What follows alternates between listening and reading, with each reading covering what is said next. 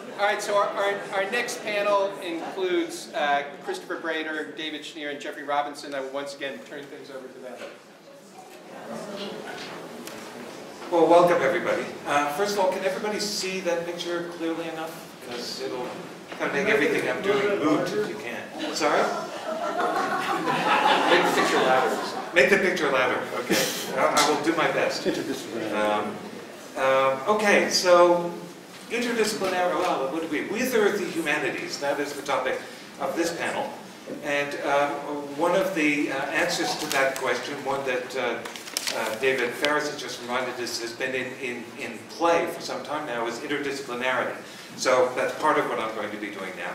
And then with the help, as you'll see, I hope, the treacherous help of that window in the background of this picture, I'm also going to be trying to talk a bit about the world and the fact that we actually live in an inconstant and multifarious universe that is constantly beckoning us.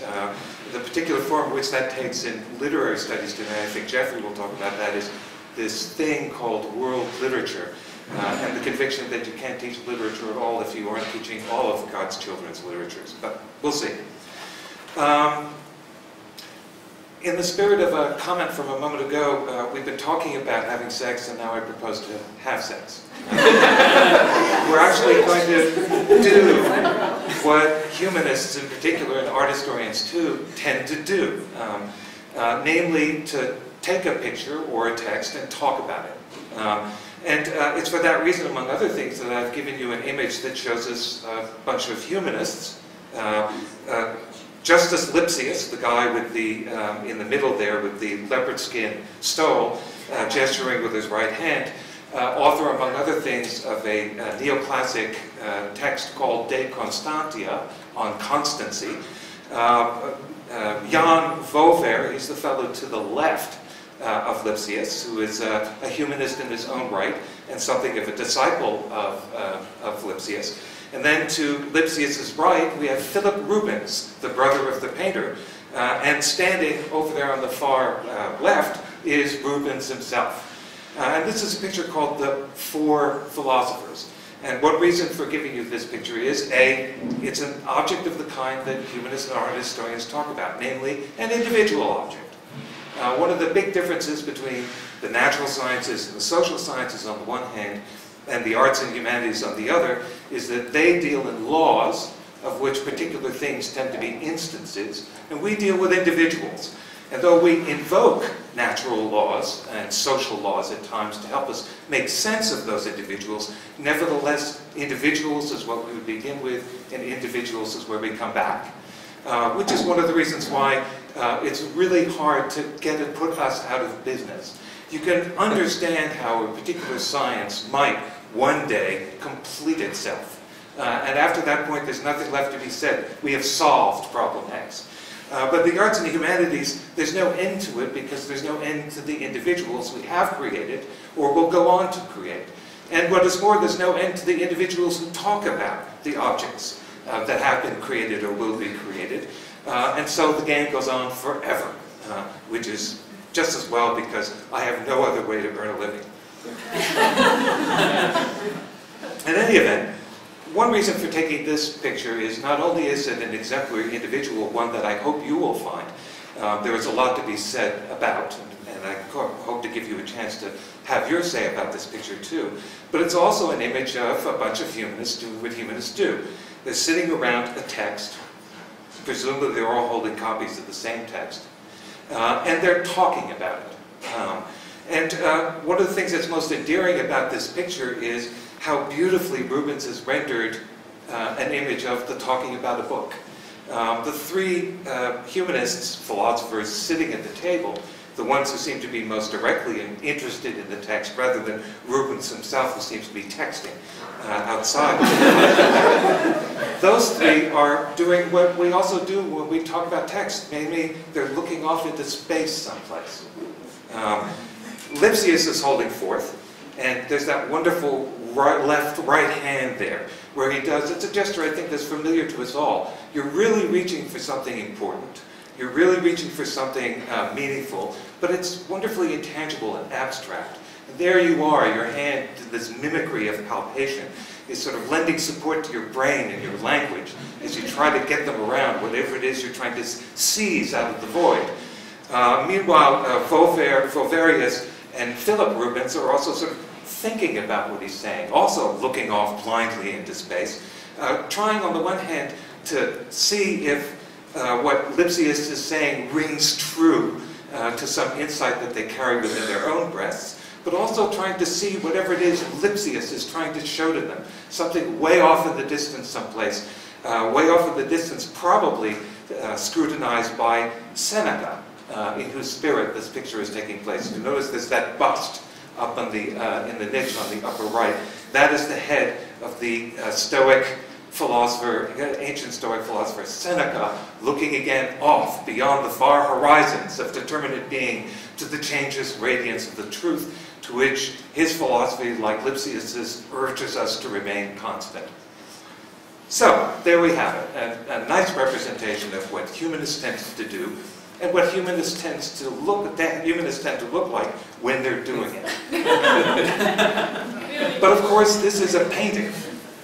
And it's a painting by one of the participants, one of the four philosophers. Parenthesis, one of the many interesting things about this picture is exactly how do you work the count? Is Rubens including himself as a philosopher, thereby making a claim for the authority of painting as the equal of letters, humanities, and philosophy? Or is he actually establishing a slight difference in that, unlike the three men at the table and the bust of Seneca, he isn't looking off into space somewhere, he's looking at us. So it may be that four philosophers are actually the three men and the bust. If you like, the four stooges of literary studies as opposed to art. But in any case, this is a painting, and it's by Rubens, so this counts, among other things, as a self-portrait. A self-portrait of the artist as, well, let us say, a philosopher, making a claim for the liberal status of visual art on that basis. But it's really important that, precisely, having painted this picture, he's looking at us. This is about us and our involvement with the particular individual that is this painting. And as such, it enables itself to raise a certain question about the use of philosophy or the use of the humanities. What exactly do humanists do? Well, as we see, they talk about a book staring off into vacant space. Artists, on the other hand, give us the world in which that happens. To go back to a distinction that David made, there is knowledge of the world and there is knowledge in the world. Painters and humanists tend to trade in knowledge in the world. They tend to have sex rather than to talk about it. But, on the other hand, knowledge of the world, of the sort that these philosophers, for instance, are earnestly seeking, is itself in the world. And one of the claims that painting is making for itself here is to show us precisely that. Painting visualizes, in fact, what the three philosophers in Seneca are trying to visualize in theory. And that makes all the difference. So, one way in which I could gloss what I've just done, and what I hope you're going to do, is to show you the value of interdisciplinarity. 20, 30 years ago, a humanist like myself, primarily a student of literature, might very well have been interested in Lipsius's De Constantia. And I'd have read it and thought about it and had conversations about it and read book reviews about it, but that would have been my focus. One of the things that this painting enables us to do is to try and visualize De Constantia in the world. De Constantia as it existed at the time in the visual as well as intellectual context of the early 17th century. This is a picture from around 1611, 1612. But by the same token, this also enables me to provide a literary context for the art historical document or object that this painting is. 20 or 30 years ago, an art historian would have been eager to establish just who the four gentlemen are, and would have wanted to have made sure that that is indeed a bust of Seneca, rather than, let us say, Democritus or somebody else. They would have wanted to determine, if possible, what book it is exactly that they're talking about. And all of that in the way of identifying in a re-identifiable world what the subject of the picture is. But they would not have done what I've been trying to do, which is to introduce the interpretive arts, initially devised by humanists for the study of literature, to bring them to bear on this picture. So it's an example of interdisciplinarity in action, and how, in fact, interdisciplinarity does not appropriate one medium of expression, one form of expression to the other, but enables a conversation to take place precisely because it respects the differences between the two. Which brings me to the window. We're going further and further down the road of interdisciplinarity, but one of the things that interdisciplinarity is doing is taking us further and further out towards the wider world, and among other things, the present world, in which objects like this appear and get talked about. And bear in mind, Rubens is looking at us, not at anybody else. Whoever happens to stand in front of this picture is being looked at by Rubens. Whoever, at whatever time, in whatever place, find themselves in the presence of this picture are engaged by it directly through the glance of Rubens the painter. In any case, Rubens also makes that claim for art. These guys are looking off into the wild blue yonder someplace, and conspicuously seated around a table. He, on the other hand, standing, and let's bear in mind that Rubens, this is another self-portrait of Rubens, in addition to being a painter, Rubens was a diplomat, so he knew a thing or two about how the wider world actually worked. But in any case, in addition to sort of placing the humanists in the world, he's also giving us an image of the world that lies beyond, to which they're paying no particular attention, on which indeed they've turned their backs, from which they have withdrawn in order to look to the wild blue yonder. And yet, this is the wonderful thing. If you look carefully at what looks like a window, it turns out to be a tableau. It is an artful optical illusion. There is a shadow falling across the top of it that is impossible in nature if that is in fact a window. But if, on the other hand, the shadow cast by the sash there, the curtain, what do you call that thing with the curtains hanging down? Anyway, I'm sounding like Sarah Palin here trying to talk about Russian airspace. But in any case, the swash, there it is. If the shadow of the swash is indeed falling across what looks like a landscape, it's not a landscape, it's a painting. It's a work of art too, and it is as such just as relative and just as place as everything else. In any event, just throwing this up as a way of illustrating what it is we mean by interdisciplinarity, and how then turn that involves us way beyond the immediate historical context of an early 17th century painting like this in the wider world that we're trying to come to terms with.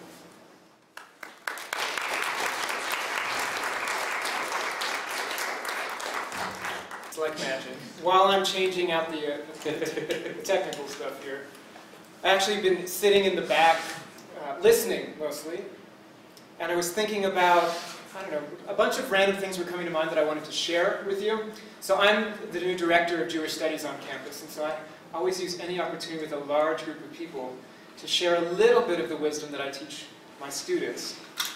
There we go. Don't forget that. I will. So one, the word for humanities in Hebrew, the way it's referred to at Israeli universities, is the sciences of the spirit, which I thought was very, I don't know, somehow telling, illuminating, that it's not about the mind actually, it's about spirit, and the word spirit in Hebrew also means the breath, so there's something very embodied about this notion of the humanities in Hebrew.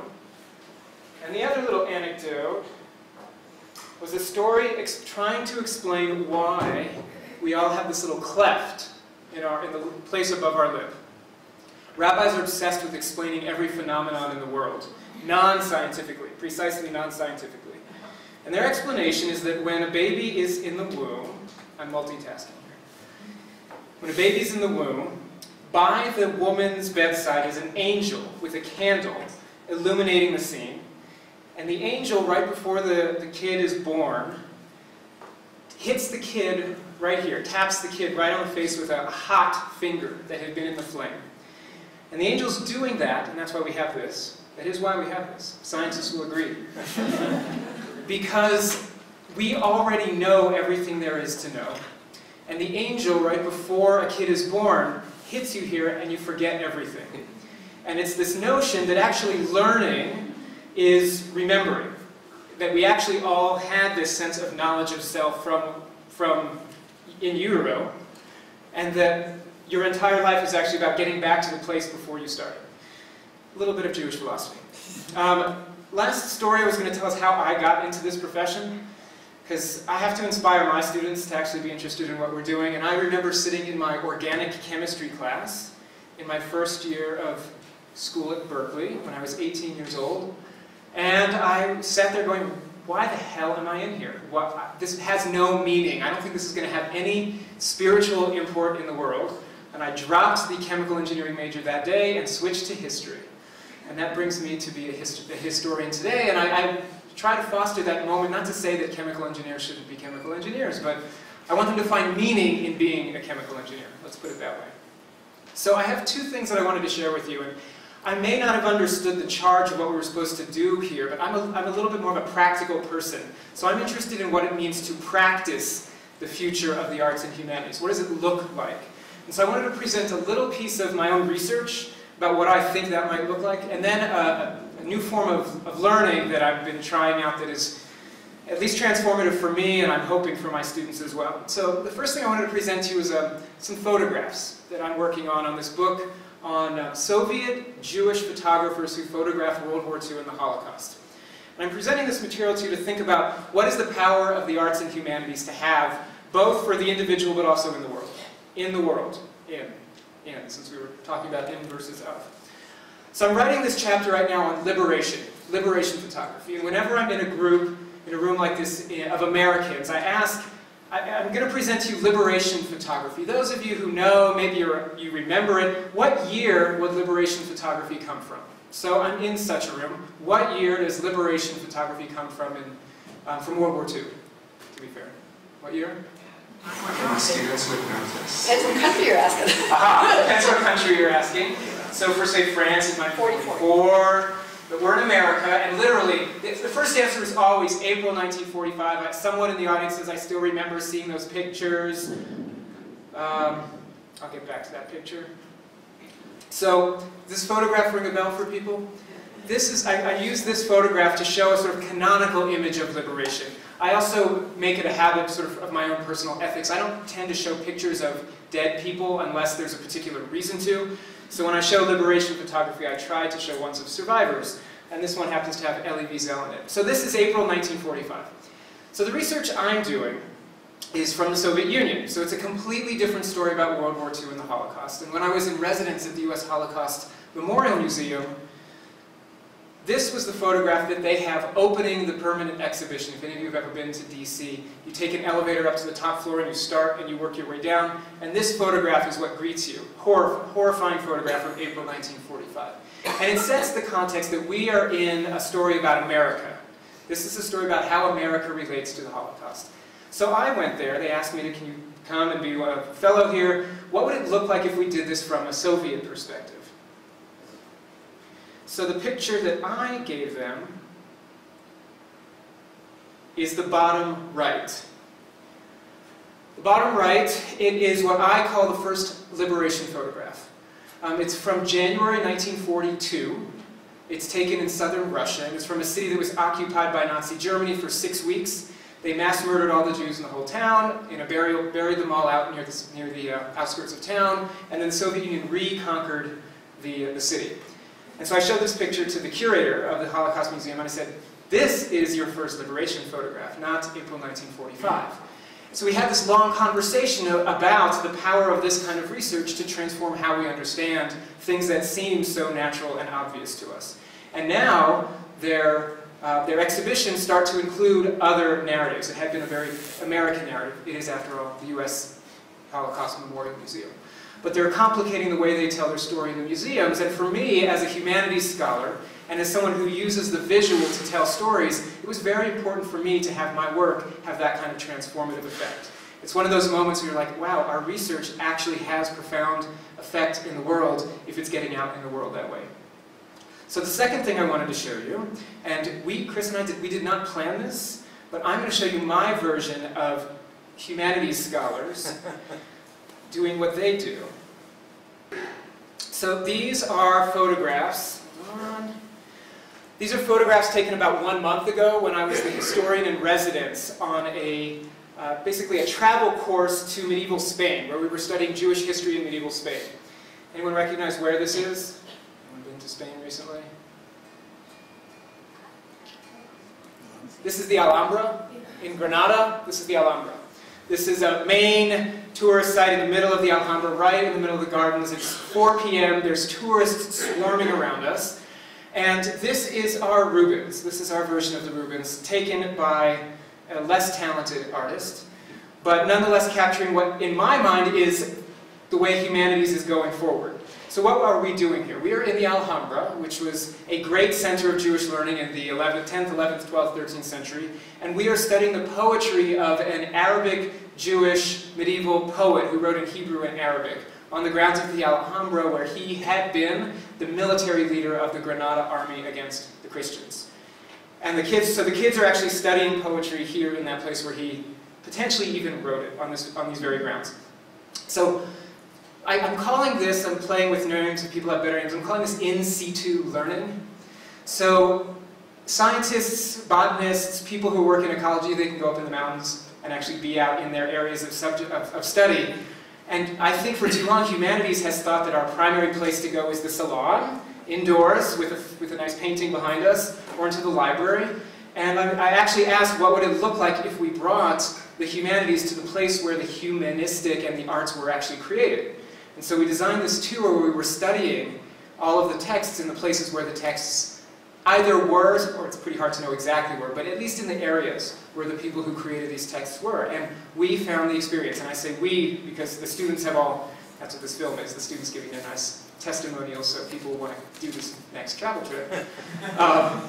Transformative, absolutely transformative. And when you ask them, it's this very inchoate, inexplicable, I don't really know why, but somehow sitting in a room these guys are all from Chicago, sitting in a room at the University of Chicago studying this poetry, has absolutely no effect on me in comparison to sitting here in the middle of the Alhambra, where this stuff would have been written. And I haven't yet theorized what place has to do with the humanities, like the role that place plays, working on that. But the outcome is there. Like, I'm actually right now just interested in the practice, and so I'm actually starting to generate these kinds of courses where we take our students to places where these humanities and arts were created and have them studying primary texts, not around a table in a salon, but literally on the floor on a marble mosaic. And for me, this notion of transformation, which is frankly it's a banal word that we all use over and over again, except when you see it. And when you see it happening, you know it. It's again, untheorizable, inexplicable science of the soul that you see when you have a bunch of kids studying medieval poetry out in the middle of Spain.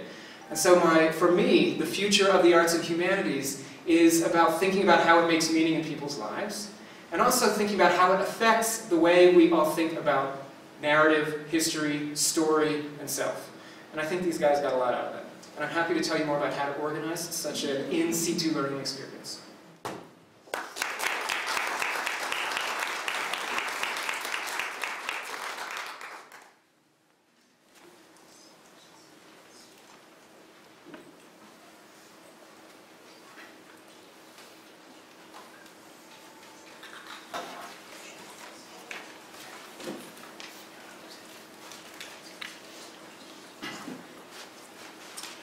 Thank you, Jeff and Andre, for organizing this meeting, and for, in the name of the PRP, leading the arts and humanities towards a new vision of itself.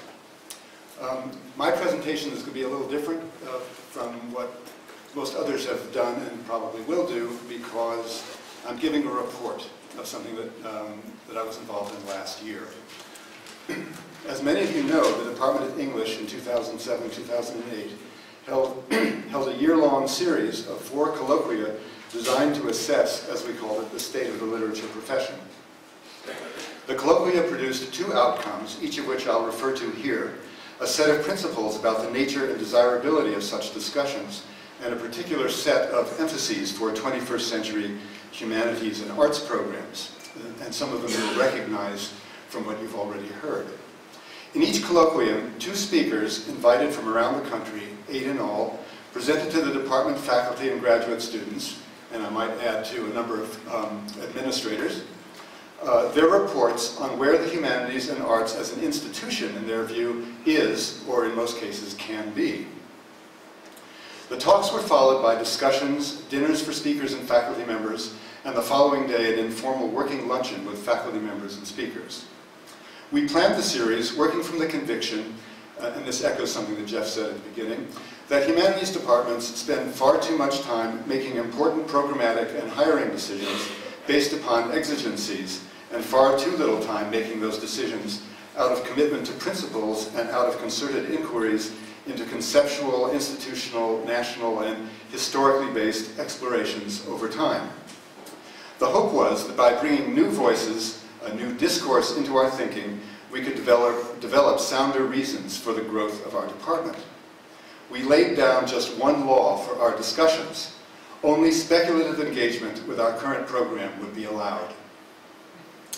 Our opening speaker, the poet Lynn Heginian, a professor at UC Berkeley, set the tone by imagining what she called a dream department and elaborated the phrase. On the one hand, a dream department, and this could be applied to any number of humanities programs, studies dreams in the sense of acts of mind and imagination, and as Michelle said earlier, transformations of perspective. On the other hand, a dream department would be an ideal one, which we might reach by dreaming it, moving past the exigencies together. What themes and emphases recurred over the course of the colloquia? I will indicate a few of them here. Find full summaries and videos of the first 3 colloquia on our department website. First, and this accords with what Chris and David have described, response to globalism took center stage. For example, Yale's Y.G. Dimmock asked us to think about a more global approach to a very American writer, Washington Irving, whose American interest in tales and sketches came from his economically enforced stay in Germany, during which time he learned German folklore. And his apparent Arabization of the American Indian was seen as a function of his sojourn to the Alhambra in Spain and his writing about that. Virginia's Marlon Ross, Stanford's David Palumbo Liu, and Brown's William Keach, in a complementary vein, made us consider the excitement for both writer and critic in describing versions of the other from the other's point of reference. And here I think David's work is spot on in that, as an example of that kind of reorientation of talking about what's beyond our ken. Meanwhile, Heginian and UC Santa Barbara's Alan Liu brought to the table the value of collaboration in research and education. Heginian describing collaborations with members of the urban community in the making of poems, and Liu proposing a model more familiar to the sciences of collaboration between faculty and students along non-traditional disciplinary lines, education through collaborative research. In his work, the new media became a springboard for a radical expansion of focus. And yet, a concern arose, enunciated by our final speaker, William Keach, that inevitably there were huge determining issues that no one had raised. He mentioned 3. The place of composition studies in our programs, the place of language learning, particularly with a new global emphasis, and the fact of disenfranchised members of our community, teachers not on the tenure track, and potential students for whom higher education is not economically available. My point in mentioning this is to indicate areas, first of all, that still need addressing, but also to enforce my earlier plea that to succeed in reconfiguring, the reconfiguring of humanities and arts programs, to catch as many issues as possible, we need to think and converse over time and not be pressured into acting immediately. Having said that, I think that we can act immediately. In making proposals for our future, I recommend that we build in a structure of continual, open-ended discussion and exploration. The humanities and arts are too complex to do anything else. Otherwise, I'm dead certain that we will simply reinvent the wheel. Let me conclude by mentioning a specific proposal spearheaded and drafted for the English department by my colleague Karen Jacobs, emerging immediately out of last year's inquiry. Karen dreamed for us what we are calling experimental working groups, small gatherings of faculty, possibly crossing disciplinary lines, whose research and potentially educational interests are defined outside of traditional institutional categories, such as verbal visual art, the history of the book, performance, and so forth.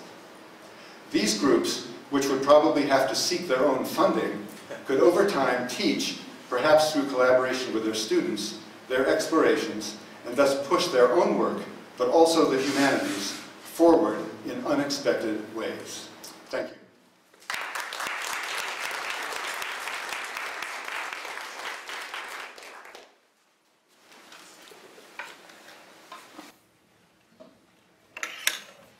Yes. Could you follow up where Jeffrey on who was involved in those working groups? Was it departments across the humanities? Or? You mean the experimental working Yeah, groups? your experimental working groups. That's Whither. the proposal has been made. And it would mean outside of the Department of English. It could. But not necessarily. It could be whatever anybody wanted. Yeah. You know, and that someone, I can't remember, said that we could perhaps think in terms of you know, different perspectives within a discipline. Yeah. But also, I mean, certainly in some of these that were suggested, and one that I didn't mention, one on surrealism, which was conceived of as you know, environmental design, literature, fine arts, music, you know, all of that together. So it has yet to be done.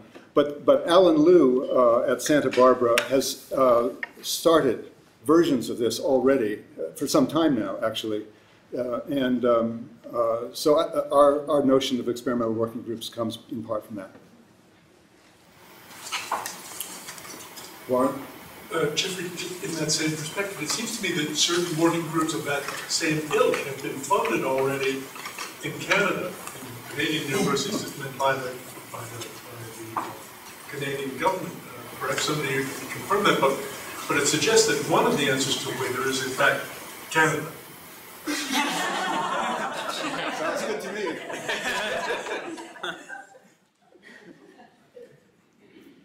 Could you speak a little bit about how you would organize one of these summer courses in terms of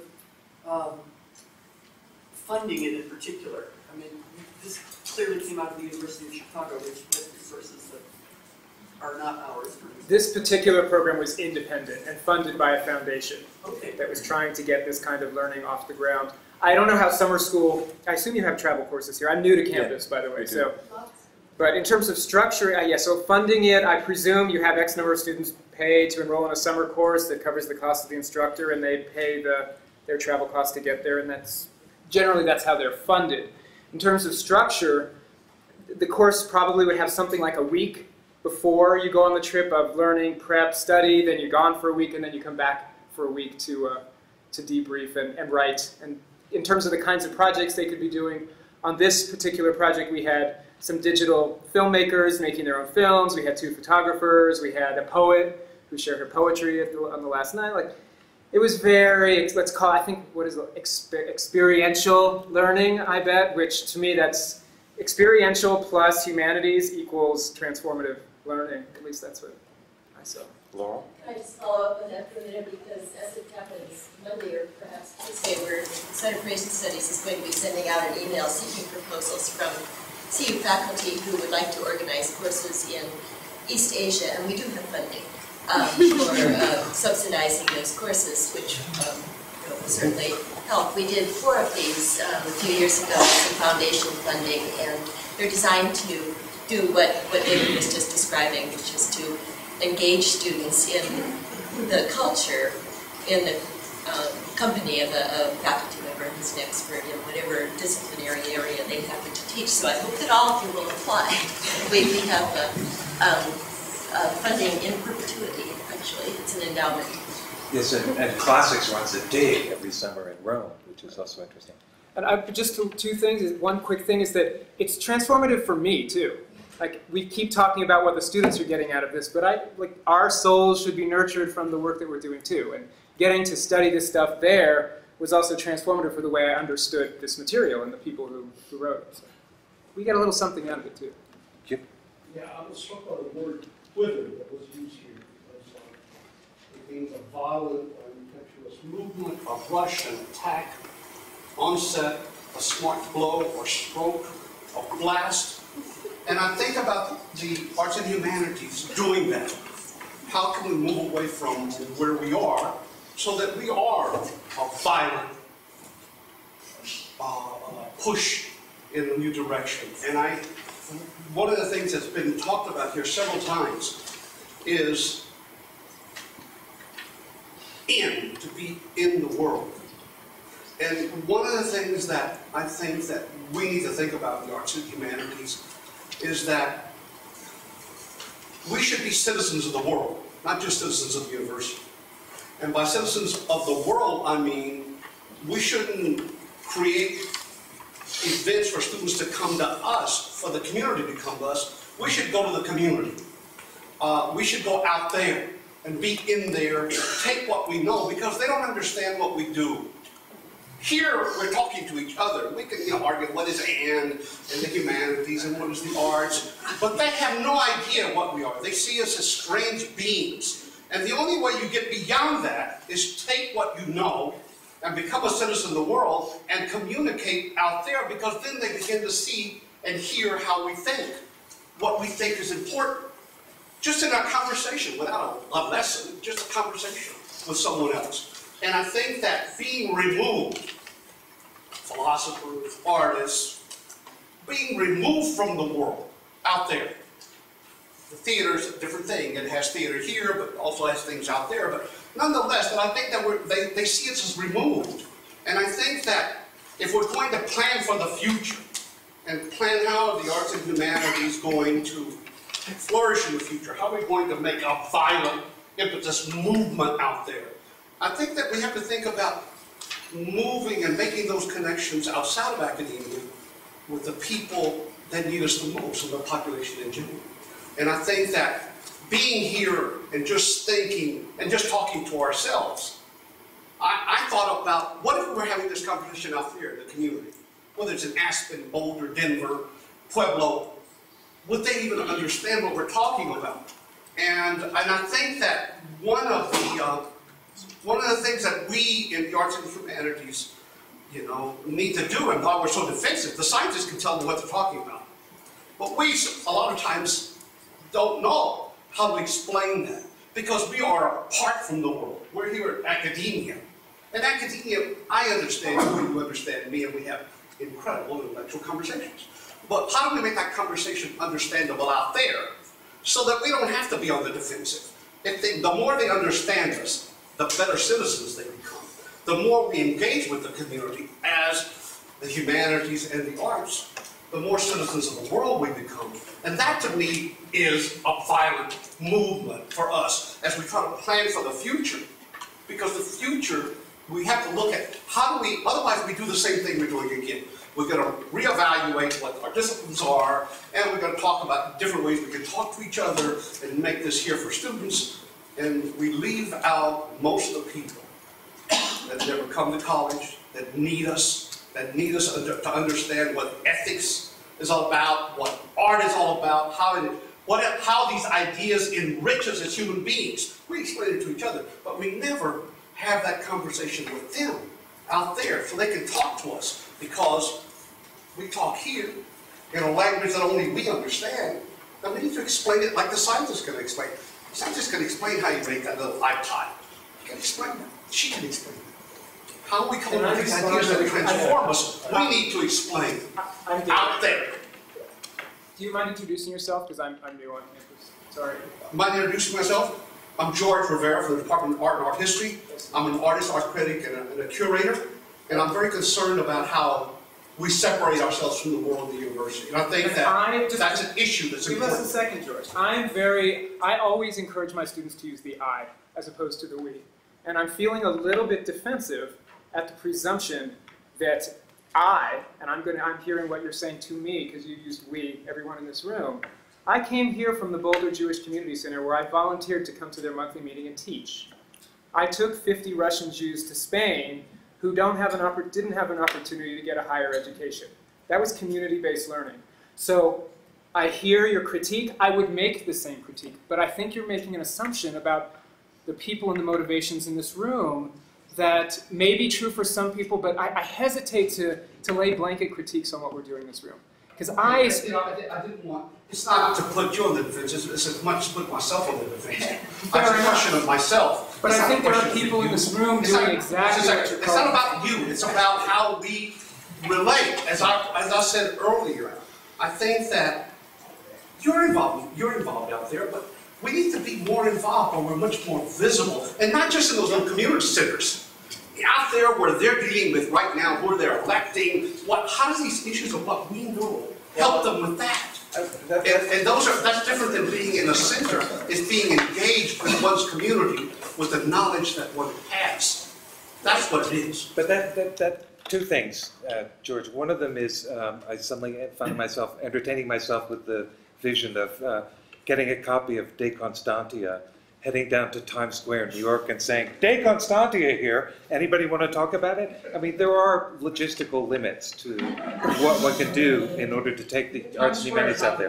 But there's another, People want to know about De Constantia. Absolutely, They want I to know hear you. that. Not in Times Square shall we get before the big clock. I hear you. But I'm just pointing out, you go to schools, you go to community groups, you go to church meetings, because that's a venue where the person who's trying to take this out of the academy and the people out in the world who want to receive it can actually find each other. So that's one point. But the other one is, I think, I'm more optimistic than you are in that there is something that we actually do here and preeminently are able to do here that does actually have an impact out there, and that's transform our students. It's not just a question of me as a professor of literature going out into the world, though I try to do as much of that as I possibly can, but it's also a question of changing the minds and lives of our students by what we show them. And I think I may be deluding myself, I may be flattering myself. I think I'm a very powerful transformer. I think you do that. I'm just saying, that is not enough. That's all I'm saying. That is not enough in the world. I couldn't agree with you more. Yeah. My comment is quick. I tend to agree with what you're saying, but I also want to caution against the kind of elitism that says, oh, we have to go out and talk to the little people, the masses. Personally, I think that the university does a fairly good job of publicizing the events and the talks that it has. There are other things it could do. When I was in high school, there was this philosophy summer seminar that's been discontinued since then, and I'm sorry about that. No? I heard from Devin Belcher that there's two different. Discontinued. One is still going, the other one is the same. Well, see, it's still in progress. So I think the university does fairly well, and that we should be wary in the position that, we have to go out and educate the masses, There's a gentleman back there who wanted to speak. Yes, you. But there's a role. Is there a role for the quote public intellectual? I hate to use those phrases, those words, but you are a citizen, and we teach our students that prudence, justice, fortitude, and temperance are civic virtues, and we have that kind of responsibility. And when we go out into the community, there are discussions that have a direct impact on the arts and humanities, for example, in high schools. Those are the things that get cut with a budget. There are certain priorities, there are certain choices and decisions that we make. And as citizens, we have not to teach people or to teach the little people, but to speak up in terms of the value of what we do, or the value of what the humanities does for all of those students. I think that's the point. Well, I would tend to think it's probably a mistake to try and go out there to talk about the value of what we do, because that's not only self-serving and self-referential, but more to the point is to go out there and talk about what people are concerned about, what people are interested in. And it's also to let them know why what you're interested in also matters. Okay. Cool. How about you, and then you, and Green, and then you? Well, I'm neither a student nor faculty here at the university, so maybe I don't really have a place here, but I do value knowledge. And, talking about getting the knowledge out there is important because, we all say knowledge is valuable, but somewhere up the chain says knowledge is valuable, if you know what I mean. the evil administration or some such. Evil. And you know, there's a lot we could do to kind of, you know, I live here in Boulder. I use this campus as a resource, you know, without explicit permission all the time. And I find it really valuable to me, but I feel like that if we really think knowledge is valuable, and if we're really trying to get it out there is a lot more we could do. And I don't say we go preach in Times Square the value of knowledge, but you know, take MIT. They've got their open courseware program where they've got videos of their classes online, and you know, for free. Yeah, you can just go on there and watch them. And you know, we could take that type of approach. You know, we've got technology to get things out. We could have the administration encouraging people to write open source textbooks, where people can get a hold of textbooks and stuff. And if, you know, there seems to be this fear that if we, you know, somewhere up the chain, not with us, but that if we get the knowledge out there, then the universities just won't be able to sustain themselves, you know?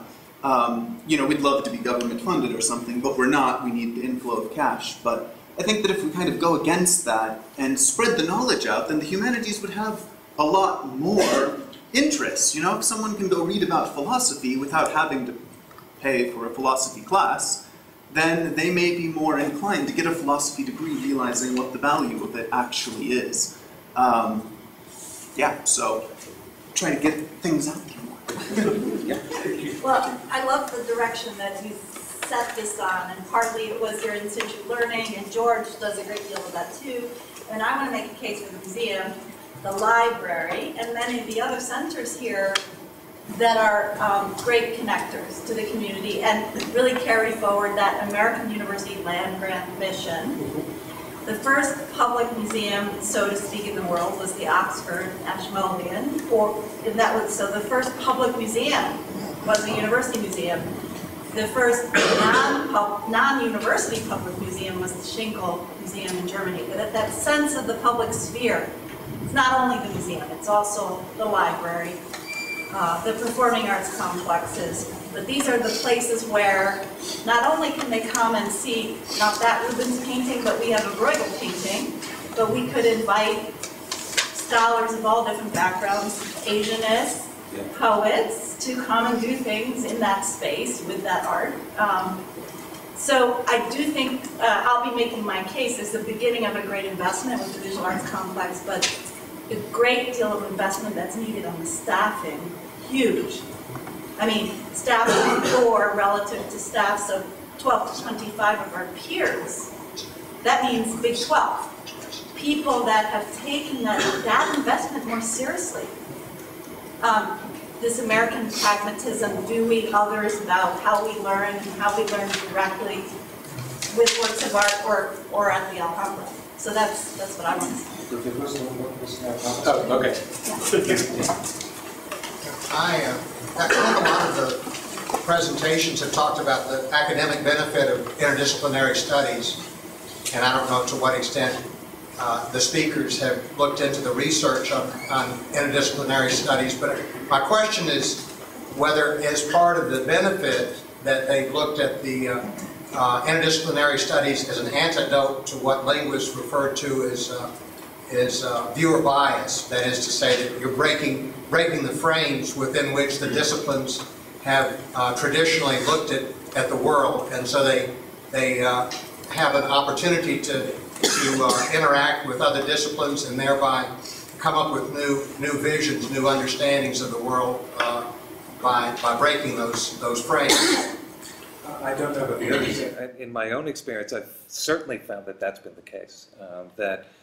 You know, by presenting literature in dialogue with painting or with philosophy or divinity even. I'm an early modernist, I get to do stuff like that. It does break down the barriers in students' mind about various modes of reflection and experience as well. The other thing I've also found about it, though, is that particularly, you know, we live in a visual culture, notoriously.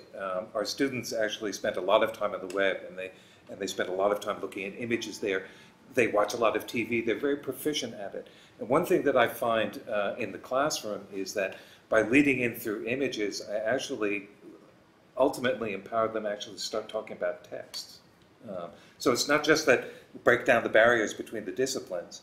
I awaken skills, active learning skills in one area by drawing on them in another. So totally agree with you. Another wonderful panel. In echoing George's words, we certainly did hope that these kind of conversations would get a wind blowing through the humanities and arts and make a change.